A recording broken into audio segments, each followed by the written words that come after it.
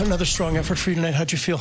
Yeah, I feel pretty good. Like, we play really good tonight, yeah.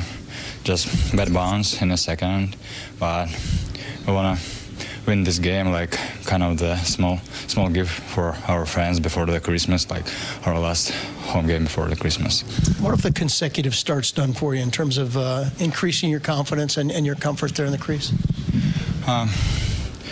You know, I'm trying to do like my best, like helping the guys, like doing my best, like I'm trying to save the net. Sometimes it doesn't happen, so just keep working on it.